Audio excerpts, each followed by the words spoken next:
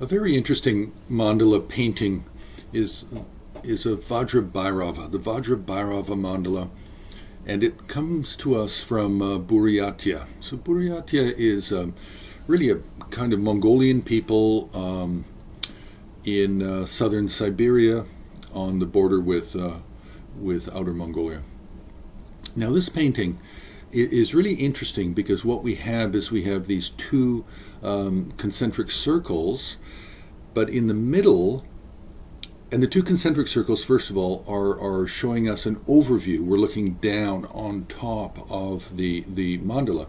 But when we look inside of the two concentric circles, then we find we're looking at a side view of the actual palace of Vajrabhairava.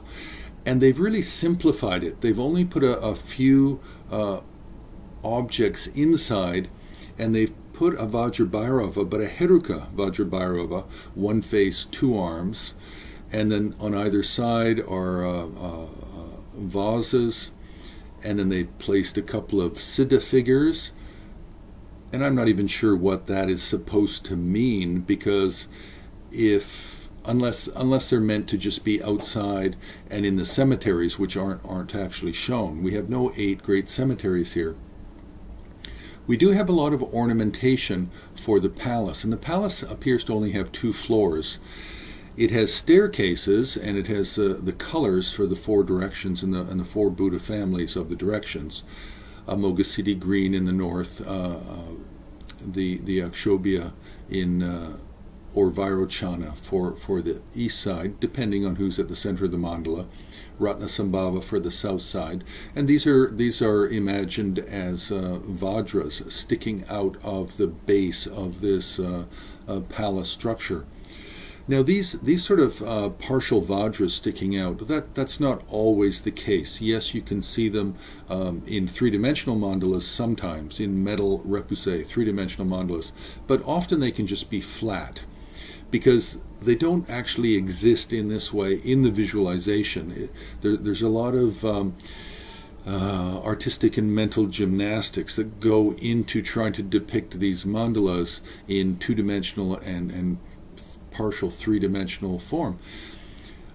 Also, you'll see between the 2 concentric rings there's little circles with little Tibetan syllables or letters written in there, and that actually represents the protector deities, the outer protector deities. And also we have a protector wheel, where at the very top of the composition and the bottom you can see where it looks like a weapon wheel, like the blade of a weapon wheel at the bottom and the top. Now what's even more curious about this painting is below the palace we have this imagined tetrahedron. We have this it's actually 4-sided, but one side is open. The top side is open, and you can see inside the tetrahedron is red, the outside of the tetrahedron is white, and then there's kind of a vine-like lotus, and then it creates the lotus base for the palace. Now this tetrahedron, this represents emptiness, and everything we see in this composition is actually coming out of this 3-sided tetrahedron, which represents the 3 original types of emptiness. So the tetrahedron is trying to be 3-dimensional. The palace we're seeing from the side, the concentric circles we're looking from the top. So it's a very unusual, very imaginative, very creative, and highly educational painting of a mandala, because it shows us aspects that we don't otherwise see when we're just looking down from the top. Just an introduction.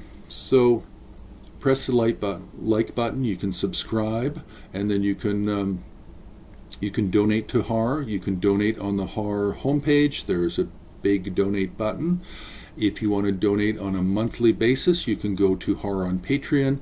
We offer longer videos, we offer unpublished essays, and we also will take suggestions for other videos and other subjects and essays and questions, we take the questions on Patreon first. So thank you for watching.